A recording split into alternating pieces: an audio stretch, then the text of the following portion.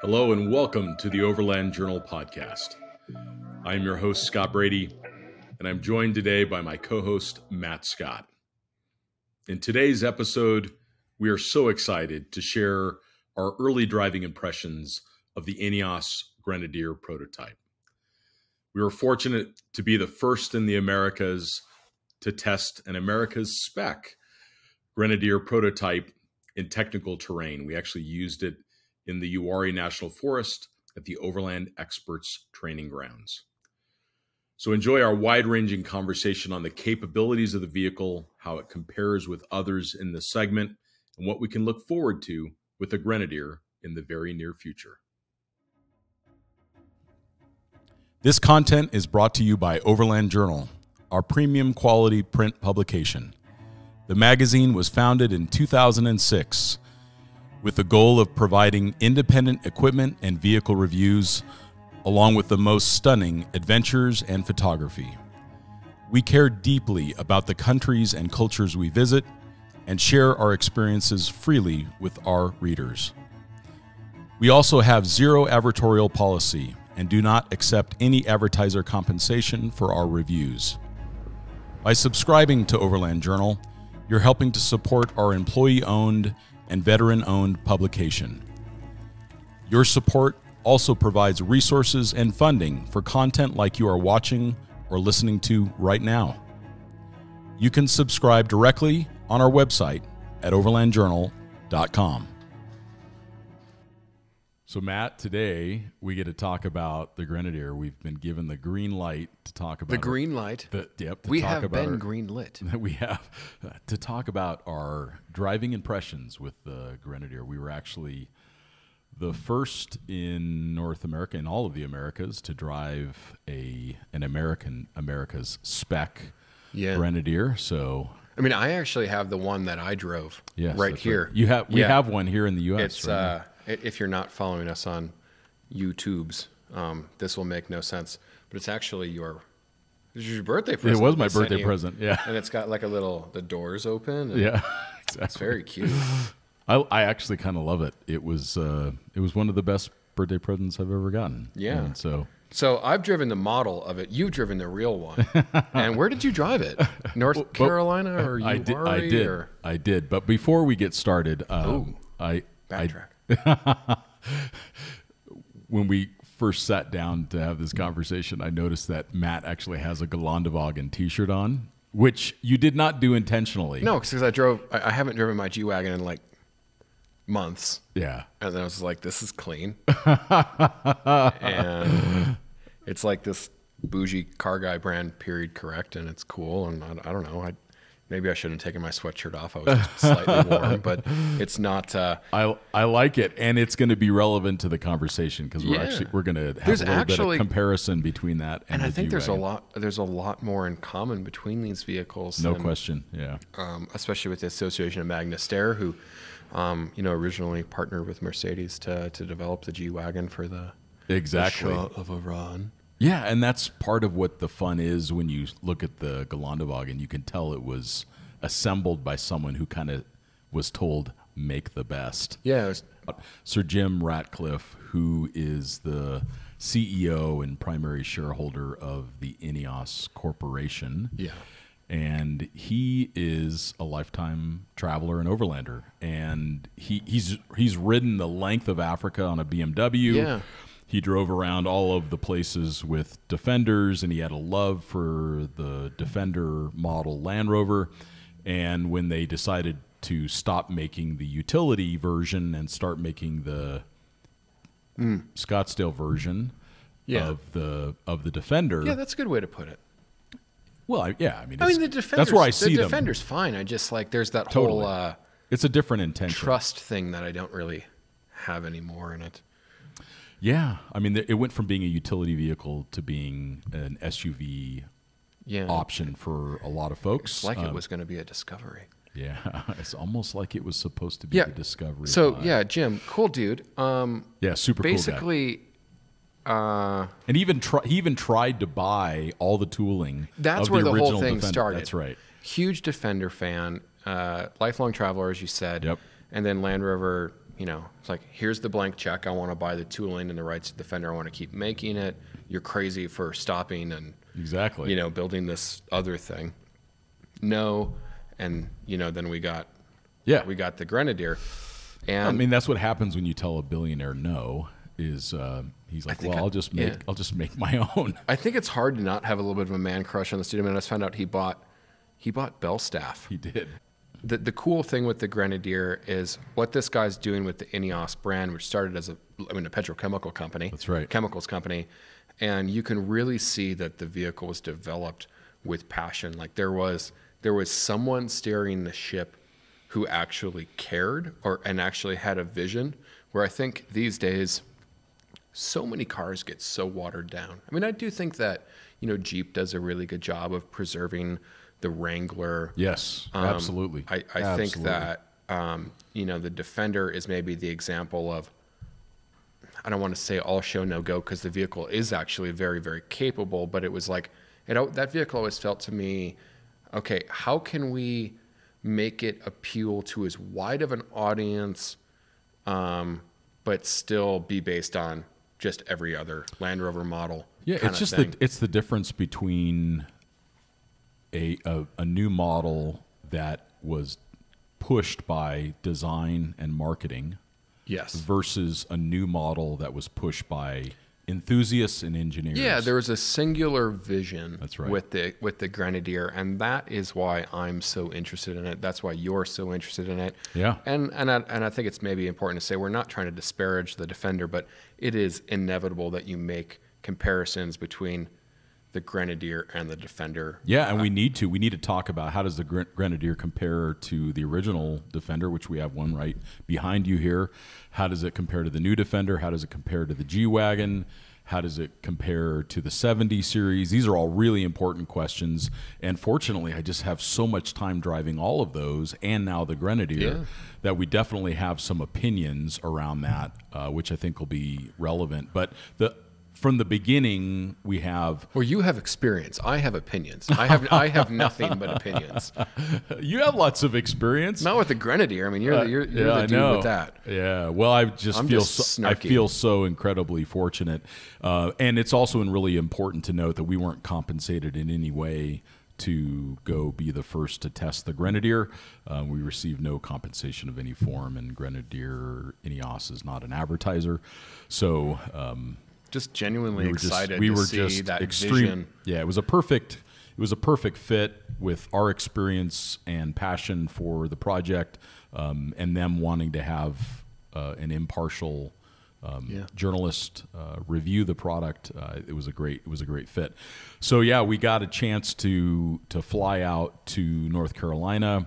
We went to the Uwharrie National Forest, and there is a private inholding there that's owned by the folks at Overland Experts.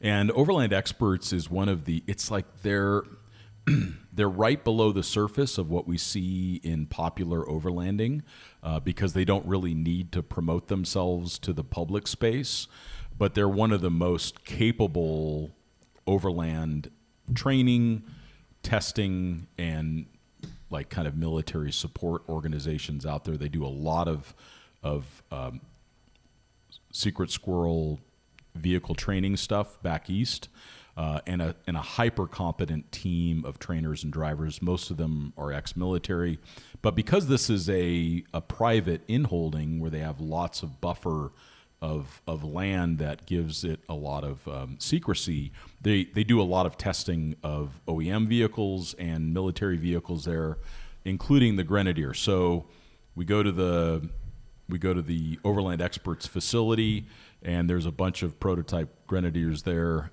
There were other people there that were unrelated to journalism. There was some of the folks from 7P were there, and some marketing team members related to Grenadier, but I was the only one there that got to talk about it, at least in a timely fashion. So yeah. So what'd you think? Well, I think for me the immediate takeaway is that it has a placard on the vehicle. It's actually right at the A pillar in front of the driver, and it says "Built on Purpose." And that is a fairly bold statement, and it also is something that is clearly the mission of the Grenadier, which is we're going to build a vehicle that's suitable for NGOs in developing countries, and we're going to build a vehicle suitable for adventure travelers and overlanders that want to do extreme remote travel. And it was built on purpose to do that. And when I drove it, I realized very early on that the vehicle very much was built to that specification, to that goal. And I'll give you some great examples of it. So when you sit in the vehicle, you're sitting on Recaro seats, which sounds very cool and very bougie, but there's a bunch of advantages to Recaro seats. But they are not electric in any way. They are all manual Recaro seats. Less weight, less stuff to go wrong. Less stuff to go wrong. And if you're water fording, you're not getting all of those components wet, dirty. All the gears aren't getting dusty and filled with gunk or whatever else. An all mechanical Recaro seat. So a comfortable, supportive seat that's lightweight. And that's an existing component, right? So as a startup company, they don't have to spend X gajillion dollars designing these components. They're just, it seems to me that Grenadier, Ineos, they're relying on really trusted suppliers. It seems like it, yeah. That's a good approach because you get to adopt all those learnings. There's a lot of Bosch components on there, BMW components designed by Magnus Steyr in Austria. So there's a lot of, like you said, premium suppliers and collaborators that are involved. So another great example is you sit in the vehicle and you look down and, oh my goodness, there's actually an all mechanical parking brake. This is 2023. Yeah. Like my truck doesn't have a mechanical parking brake, not even one that you apply with the foot. That's true.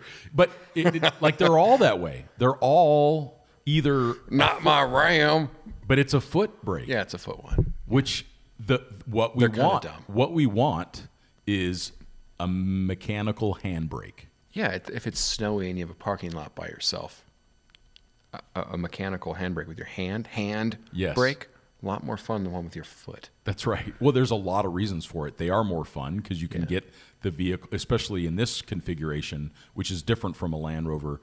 The parking brake is on the rear axle. So if you have the center differential open and you apply the handbrake, you're going to initiate the vehicle rotating, oversteering, drifting the vehicle using the handbrake. In a Land Rover, it's always funny when people tried to do that because it was on the transfer case. So it had a very different effect. Oh, yes, the LT230. Yeah, so it has a mechanical handbrake. It has a cable-activated transfer case with high range and low range, and then an open center differential in the transfer case that can be locked in either high range or low range. So very much like the Land Rover transfer cases, but it's an actual lever connected to a cable that runs down a cable into a physical transfer case. Yeah, that's cool. I mean, which is built by Tremec. That is something that you don't see. Which is built by Tremec. So it's a Tremec transfer case. It's about 2.5 to 1 low range, which is plenty low when you combine it with the 5. I think it's a 5.4 to 1 first gear in the transmission. That's actually not finalized. Yeah, that's a ZF8 HP, which it is. If anybody has heard me geek out on automatic transmissions, that's the one that's trusted from. It's where Rolls-Royce and Bentley agree. Yeah, that's right. Yeah. Great transmission. Let's talk about that 2 to 5 to 1 thing, because there's going to be somebody here with a Rubicon or something, and be like, oh, my Jeep's better than that. I'm like, yeah, that's cool. Like for some scenarios, lower is better. But I actually find like 2.5 to 1, that's what's in, the G-Wagon, for example. I think the Defender's 2.77 to 1 in the LT230. Anything lower than that, and like you almost end up with too short of gearing. Particularly in reverse. That's where if you've ever driven a Rubicon Wrangler in the dunes or in the mud or in the snow, the 4 to 1 transfer case is actually a liability. And initially, the 4 to 1 transfer case, or these very low transfer case gears, they actually made a ton of sense because these were Toyota mini trucks and Land Cruisers and vehicles that either had a 4-speed automatic with a very tall first gear, or they had a manual transmission, and having a 4-to-1 with a manual makes a ton of sense. And they didn't have the same power curves. Like, that's right. It's not always about how much torque or how much horsepower the vehicle makes. Oftentimes it's where it makes it. And I think that's what's so fascinating about the engine that they've chosen, which is in North America, we're just going to get the B58, which is the gasoline version, but they're both from a BMW derivative. B77 diesel, B58 petrol, and I want to say that they're running their own proprietary, simpler Bosch electronic control. They make power so low, and they have this flat torque curve and that you don't have to have 4-to-1. Let's say that you have your Pentastar and the Rubicon. Well, that doesn't. The engine doesn't really make much torque, and it makes all of its torque very high up. That's true. Factor when you take everything in, I think for utility use. Yeah, 4-to-1 in this application would actually be a negative. This vehicle has a 50-to-1 low range with an automatic, which is absolutely perfect. Yeah. It's very clear. And this has nothing to do with the Grenadier. This is just in the same way that 50-to-1 is perfect with an automatic, 75-to-1 is perfect with a manual. Closer to 100 is even better for extreme rock crawling. And it's the same reason why we want to have a tire diameter that's twice the wheel diameter. These are basic functionalities of a vehicle that make them perform exceptionally well in the conditions that we like to travel in. So 50-to-1 is ideal with an 8-speed automatic. 5.4-to-1 first gear, it's plenty low. I did a lot of left foot braking in the technical terrain on this course, and there was no shortage of crawl ratio, both for descending and for ascending. So. Yeah, I'm just excited about it. Yeah, it's super. It's super cool. I mean, it's super cool. I think BMW, like the BMW, it shouldn't even exist in 2023, but we somehow were just talking it about does. that. Somehow like, it does. It's pretty cool. I think the one area that I'm a little bit skeptical of they're the BMW power plants. But BMW has been making straight 6 engines for a really long time. There's an advantage to an inline motor. I mean, I'm not going to say half the moving components, but you have one head gasket. You've got one set of valves. You have one camshaft. Well, maybe you have 2 camshafts because dual overhead cam or whatever. But, yeah, sure. It's simpler. It's easier to work on. There's less components to fail. There's one manifold. They tend to run cooler as well. Yeah, they're very smooth. Yeah, very smooth. I have confidence in this engine because, Magna-Steyr, who, as I believe, correct me if I'm wrong, was an engineering partner. That's correct. Term. That's correct. Development and engineering partner. Yeah, so Magna-Steyr was a few things. They're an engineering company. They're a manufacturing company. On the engineering side, that's where Ineos partnered with them. On the manufacturing side, and I guess the engineering side, that's where the G-Wagon came from. That's right. Right? Back then, it wasn't Magna-Steyr. Magna was a Canadian company that bought into, I think it was Steyr-Puch at the time. I mean, they've made everything from like the Steyr-AUG, assault rifle. To, totally. The Pinzgauer, the Haflinger. And the G-Wagon, yeah, that's right. The G-Wagon, they're also a contract manufacturer. So this is a service that they offer. They have, again, going back to, from an outside perspective, that 10,000-foot view, they've really chosen kind of the right people to assist them on this. The Evoque that we drove in Greece was going to be built at the Magna-Steyr plant. They're kind of like this contract manufacturer that's good at doing specific models and turning things around very, very quickly, right? They build the Supra. Well, and that was, when you mentioned that I found that to be very interesting. So those that are listening that are Toyota fans, they're going to really hang their hat on reliability. Yeah. And so you have the company that designed and built the G-Wagon. You have the company that now manufactures the Toyota Supra. And as I understand it, based on the way that you described it, there are a lot of similarities between that engine. Between the engine in the Grenadier and the engine in the Supra. So Toyota is not going to use a motor that doesn't have at least and they use the fundamentally same transmission. Now, I mean, to be fair, the Supra is a BMW Z4 underneath. Yeah, sure. Right. You know, again, what I'm getting at is this is a drive line where I'm starting to get confidence back in it.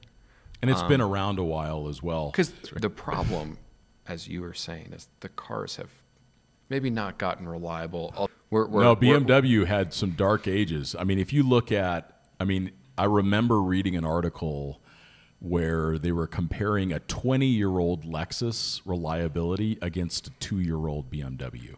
Yeah. And it was like the 20-year-old Lexus was more reliable by a wide margin. So obviously BMW is trying to address that. And if you look at some of their reliability numbers, they are improving in a lot of ways. But that is one, I think you make a valid point. You have this vehicle that is very simple, very austere, minimal systems as they can possibly have that DOT and NHTSA and let's touch on that too. Like everybody wants, you know, a series, like not everybody, but there's a contingent of people out there that seem to be very vocal and don't maybe necessarily seem to be new vehicle purchasers, right? Like that's something that I've mentioned before is that there's people who have opinions on new vehicles and there's people who buy new vehicles. Yeah. New vehicles have to be manufactured for those that buy them, not those that have opinions on them. Right. So it brings, to finish off the engine thing, they've worked with that platform before. Yeah. You know, it's a tried and true engine gearbox combination.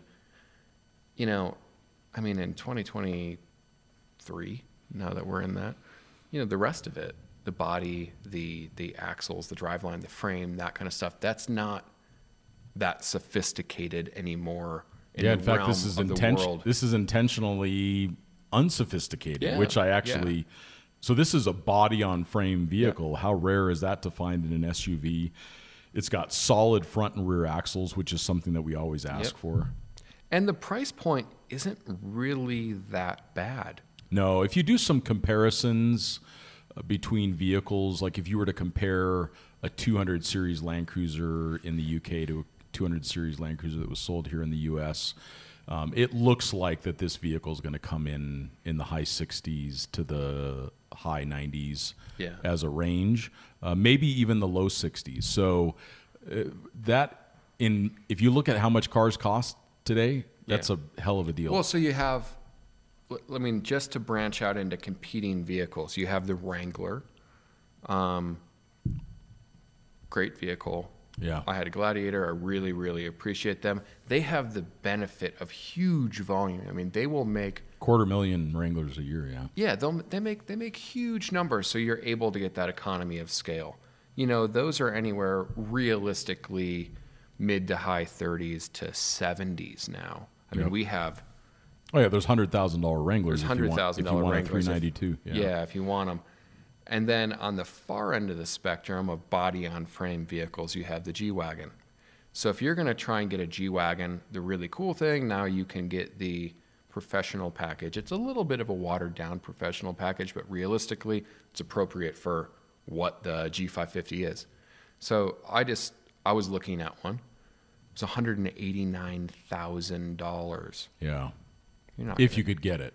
If you could get it, right? By the time you build it out and you do the professional pack and you do like maybe a cool color like the tan, or they do the, you know, the kind of the weird blue and whatever. So you have these two opposite ends of the spectrum, and I think when you consider that you're getting an Austrian built vehicle with German components and all of these key players involved in the 60 to 80 range, with a twin turbo inline 6 and an 8-speed, that's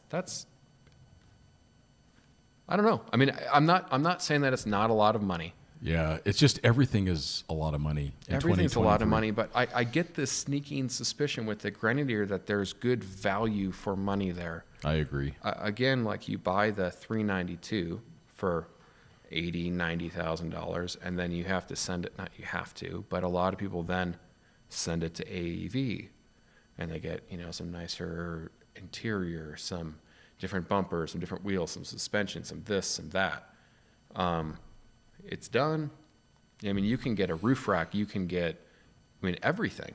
You can literally just spec the vehicle, pretty much get in it, throw a fridge in it, drive around the world, and you're done. And it's probably good to kind of compare the Grenadier with a Wrangler. We have a lot of time in the JL and the JK, and they actually are quite similar. In fact, the more recent JLs have actually had a bump in payload as well. Okay. So you can get a JL close to 1,400 pound payload, 5-link front and rear suspension, solid axle, body on frame. Yeah. So there's a lot of similarities between the two. What you notice most about the Grenadier is the available interior space.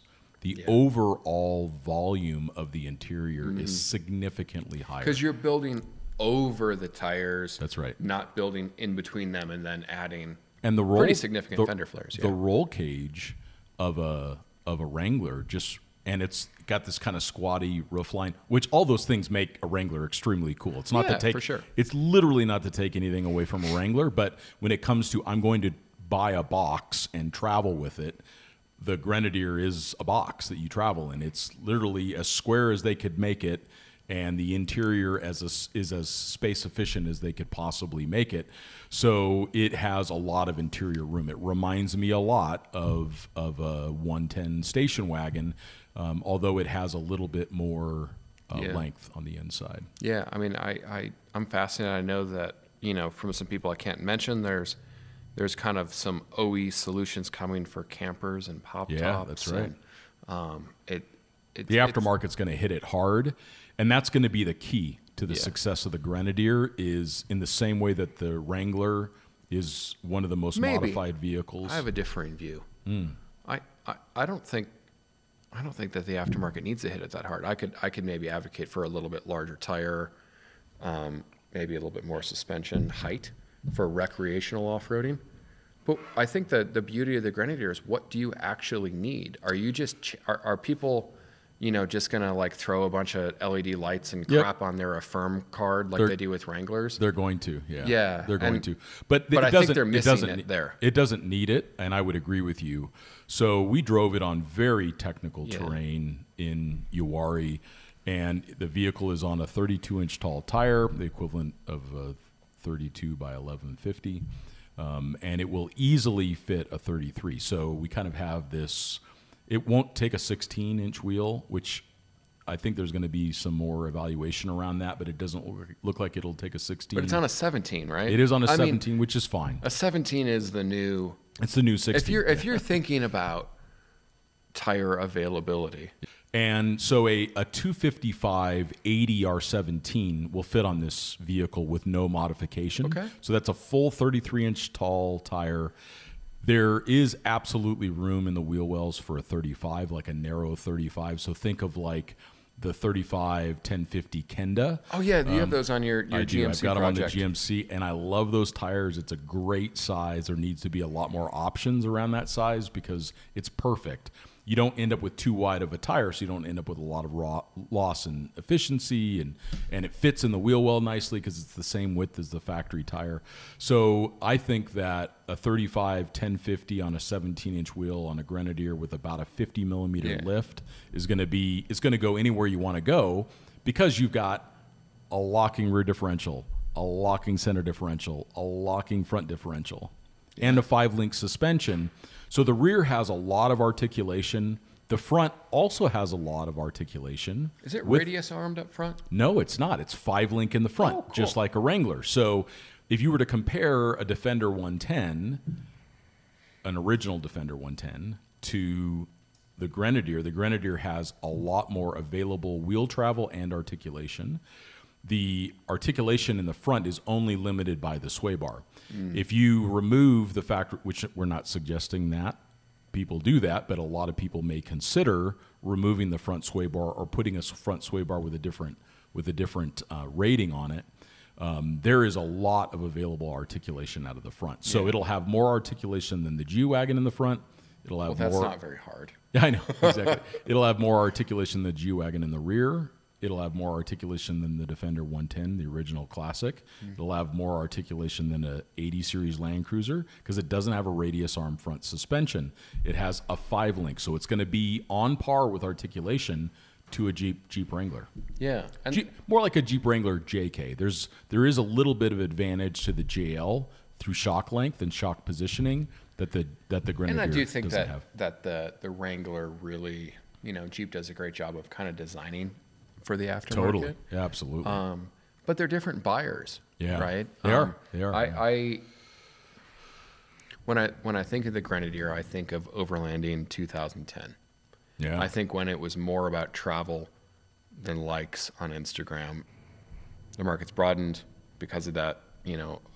We've both done really well. Yeah. And, in disclosure. Grateful.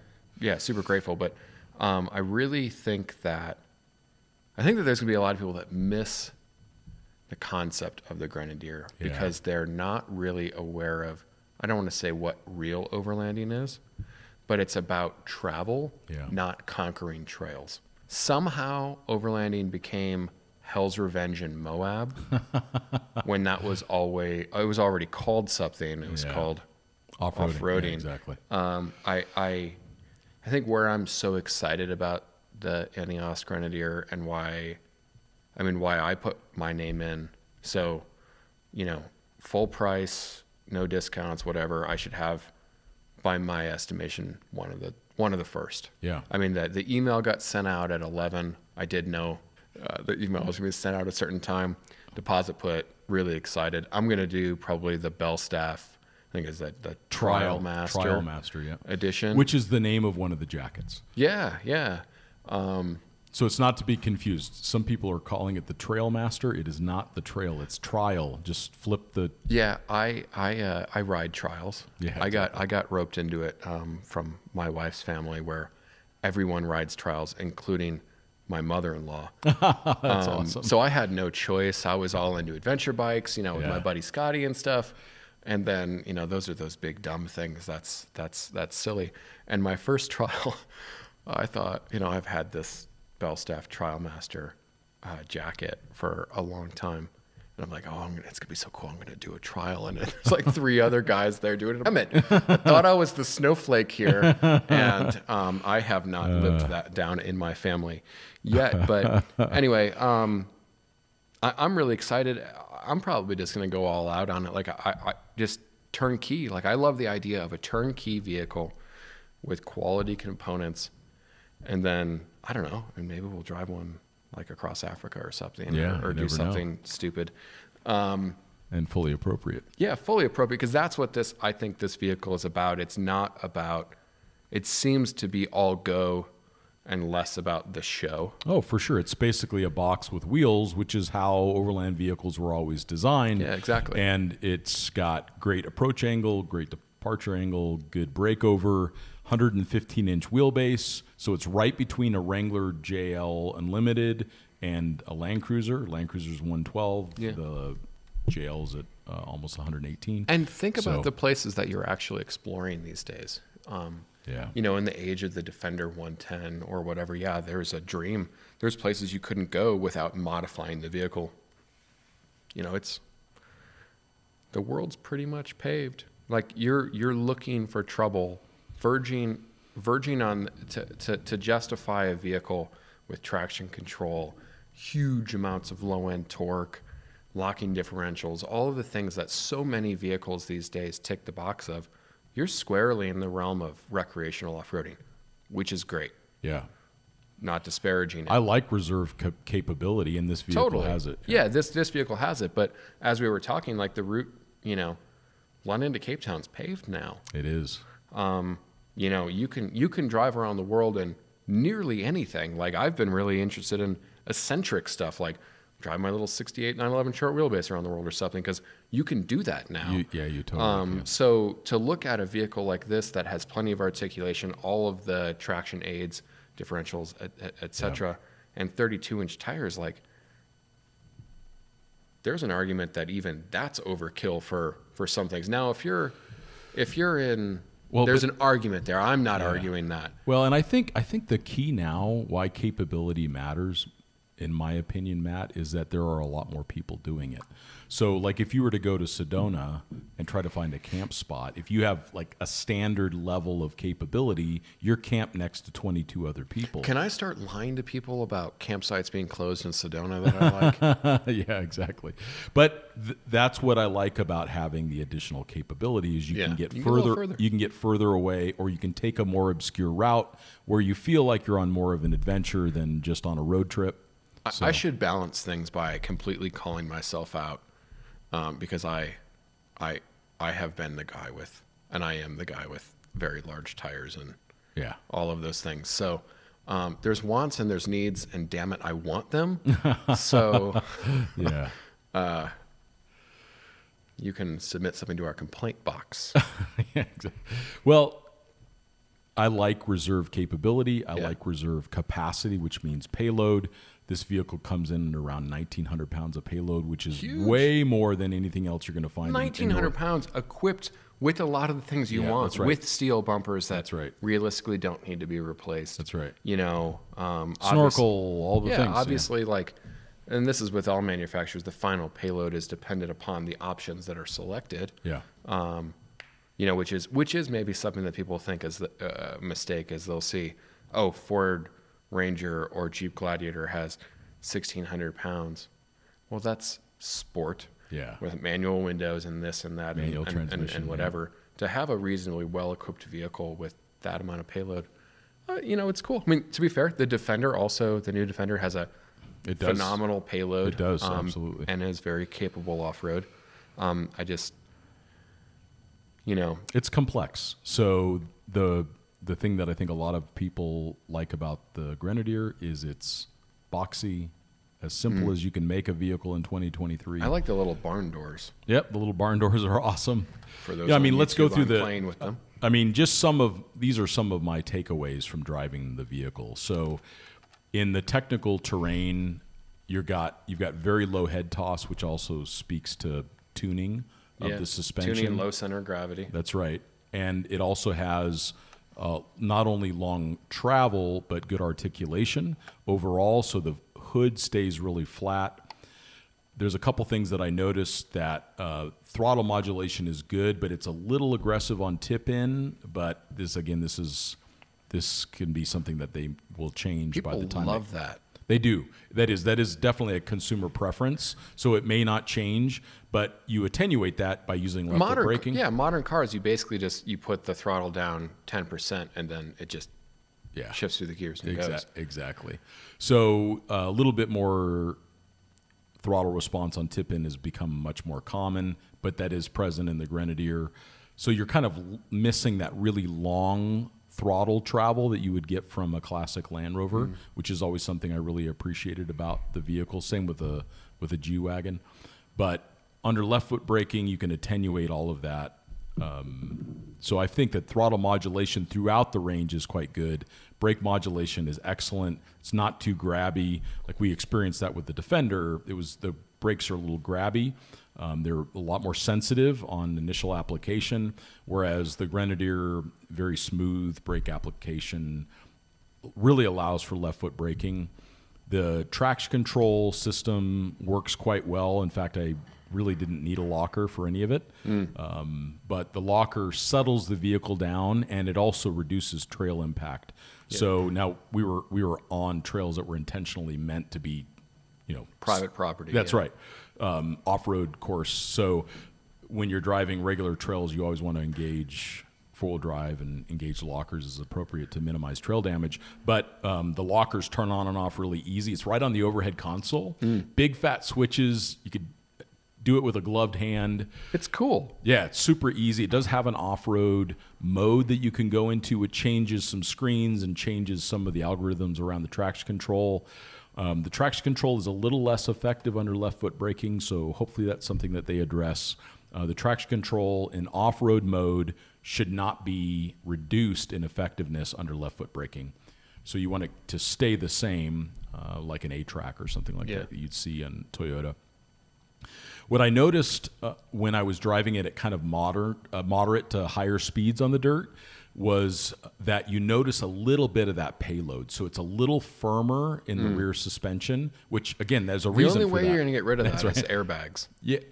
Yeah, or you just load it up with your gear, and then it's going to drive great. So for those that are driving one unloaded, it's going to be a little firmer in the rear, but there's a reason for that. That's how you get the payload. Yep. So, and these are iBox springs, progressive rate. They've done everything that they can to address that, but it's the nature of, like, if you hop into a 3500 Ram, the ride quality in the rear is going to be a little firm because it's meant to carry a bunch of stuff. So just be aware of that when you drive the vehicle. It's not an issue. It's actually intentional. So a little bit firmer in the rear. I thought the steering was surprisingly direct for a solid axle.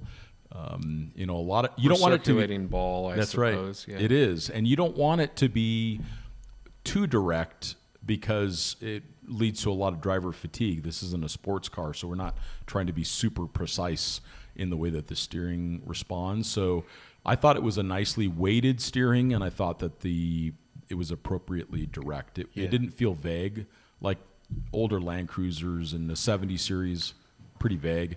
This is less vague, but just the right amount. So I think the two areas, we've sung the praises of the vehicle, how we want it to succeed. Let's get into the dirty. We have to, right? We have to be balanced. So the things that really concern me are, to get off the bat, the build quality, right? I haven't experienced it, but whenever a new car company comes onto the scene, regardless of, the engineering consultants and suppliers and whatever, there are divisions at Stellantis that work on switchgear and, noise, vibration, harshness, and all of these things. How did you feel the build quality of the vehicle was? And then after that, I do want to dwell a little bit on, the service network of it. Yeah. Because I know, again, to compare it to a Jeep, or even a Land Rover, there's a dealer network. Yeah. There's currently 0 announced dealers from what I'm aware of with Ineos. Yeah, we can talk about the things that I know about both of those things. So I did ask the question. They had some Ineos personnel there that were related to after sales and some of the systems, and I asked that question. And the way that I look around build quality is that it's built in a Mercedes plant. So it was a prior Mercedes plant in Hambach, France, designed by Magnus Steyr. So, and it's also very simple. So as far as my experience driving the vehicle, I had very little of that kind of plastic squeakiness going on. Yeah. I didn't have any rattles, very little of the plastic squeakiness going on. Not that you can't get that with a major company. I think Fords do that for me. Is like every little edge has a mold seam line or whatever. Yeah, I that's think cost cutting, but I think that the vehicle has an advantage around it being very simple. Yeah, and I think the fact that it's made in a prior Mercedes plant, they used a lot of the same employees, designed by Magnus Steyr. I think those are things that help it to come across as build quality. It's also not intended to be a cheap vehicle, so they are building it for a more affluent consumer. I am so surprised that they don't have a Mercedes engine in it, because there are increasing ties between Ineos and Mercedes, whether that's through their sailing efforts. Yeah, they're both supporters of the Mercedes AMG F1 team. Well, it was cool to see Lewis Hamilton driving one of these things, which I thought was maybe a little bit of a conflict, but Mercedes was okay with it. I think it was great. Well, and maybe you know the answer to this. Does Mercedes have a program like that where they sell their engines out to other manufacturers? They do. The best known example of it probably would be Aston Martin. Oh, okay.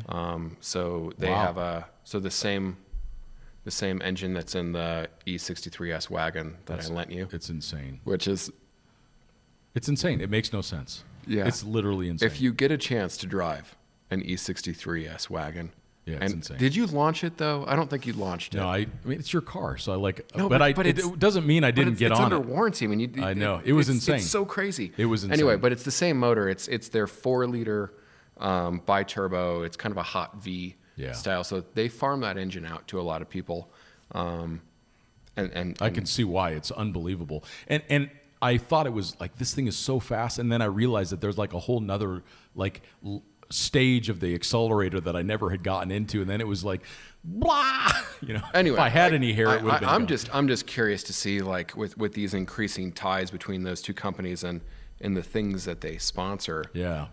Especially when you have a company like Ineos, and I think that this is an interesting thing to talk about, is where the company is going to go. Yeah. Because it doesn't have to report to shareholders. Like, that's the thing. That's right. Ineos is one of the largest privately owned companies in the world. Yeah, that's right. I think it's the largest privately owned company in the United Kingdom. Correct me if I'm wrong. Could be wrong. But take Jeep. Yep. Part of the Stellantis group, which is owned, which is now, you know, Fiat, Peugeot conglomerate, publicly traded. Land Rover, publicly traded. All of these companies that they're competing. Is Land Rover publicly traded? Through Tata, yeah. Oh, yeah. I didn't know if Tata was privately held. No. The Tata family. So I'm not sure what stock exchange they're listed on, but yeah, sure. I believe that they're public. It's the cool thing here is it's a vision of one person. Oh yeah, for sure. There's one person driving it. There's one person that's going to use it. There's, you know, there's many people who are going to use it, but there's the guy at the top is motivated for it to be successful, because it's, in essence, I don't want to call it a passion project, because that is like something you do when you open a coffee shop. But yeah, the point being that they don't really have anybody else to answer to aside from one guy. Yeah. Obviously, he wants to be profitable. Obviously, he doesn't want to lose his ass on it. But it's like, what happens next for this vehicle? You know, because where it's at now. Yeah, I mean, I'd love to see a crew cab truck version. What happens when the Rubicon of this comes out? And that's, I mean, the SVR version of this. They're likely going to do that. I mean, I don't know. I have no information to that extent, but why not? Why wouldn't you? Why wouldn't you have an even more capable variant of that? And I think people will be looking for it. I think that they're going to be very surprised by how high the ticket price can be of this vehicle with the right packages. But I also am really grateful the fact that you can buy a stock standard one still, without a lot of options, because that'll also take you around the world. So I drove most of the course without putting the lockers on, and the times that I did was just to test their capabilities. So you're going to be able to go anywhere you want, even without the locker version. So yeah, but as far as the build quality, my initial impressions were quite good, and it's because it is very simple. Yeah. Like again, the seats, no electronics in the seats. The dash, like there's actually no gauge pod other than this very small little like vestigial warning pod that's in front of the driver. The only thing on the dash is this screen that it's in the center and it shows all the things. Yeah. So there's just not much to go wrong. But I do suspect, like I think about my G-Wagon after 30-something years, there were some squeaks and rattles, but not many. Yeah. And I think it'll probably be similar to that. The dealer network is the big unknown, and it's going to be really important that they get that right. It's going to be important that they get the experience right when someone has a problem that they're taking care of. Yeah, I did a lot of research on this motor, and there is not like there's examples of them going hundreds of thousands of miles. It's literally, there's not like there's some concerns around like the early Vanos systems and stuff, but that has a lot of that's been addressed. So it's really, a lot of that was pioneering technology that is now relatively commonplace. So. That's right. Yeah, I would agree. You know, and then when you think about it as an overland vehicle, the one thing that I noticed was the rear seats, when they fold down, the whole floor isn't flat, so you end up of death for dog people. When they flip forward, the floor is flat. But then how does your dog put his head on the center console and you give him a pet? So I think that someone's going to need to come up with like a low profile drawer system that ends up with this perfectly flat floor back there, because you got to be able to sleep in these things. It is long enough to sleep in, which is really important. It has a pretty high roof line, so you end up, you know, being able to kind of sleep inside the vehicle. So that's something that I like. You know, it's going to have an auxiliary battery option from the factory, which is kind of cool. And the batteries are underneath the passenger seats in the second row, so they're very low and centralized. Centralized, so that's kind of cool. So I think we're going to be pretty pleased with this thing under most circumstances. You know, it's not going to be as capable as a Wrangler, but it's going to be pretty close. Cool. Well, I can't wait to drive it. Hopefully we do some stupid things in it. I'm sure that'll happen soon. Yeah, I think we're going to have some announcements here soon that we can share. So cool. Thanks, Matt. Yeah. We got a riff on Grenadier. I mean, think about it. It is 2023, and we just got to talk about a new car company that's introducing a body-on-frame solid axle four-wheel drive, which is like, I would have never imagined. I think if you're in the position to support it, it probably makes sense to at least give it a try, right? Yeah, I mean, how many of us have sat around the campfire and said, I wish somebody would make a vehicle like this. Nobody gets it. They're not offering this. Well, now somebody is. Yep. So, and the worst thing that can happen is people don't step up to support it. If you don't support your local new restaurant, they close. If you don't support the company that's actually making the car you've been screaming about for the last 20 years, and we're not telling people obviously to go buy new vehicles, but it's just more like if you stay within your means and stay within your means for you. But yeah, if we don't support people who are doing cool stuff, then we don't get cool toys. Yeah, exactly. Awesome. Well, cool. Thanks, Matt. Until next time. Yeah, and so and then we've got a full article on Expedition Portal on the first drive of the Grenadier. We also have on YouTube a first drive video that shows a lot of the off-road performance that we just talked about. So check those out on the Expedition Portal YouTube channel. And until next time, we'll talk to you.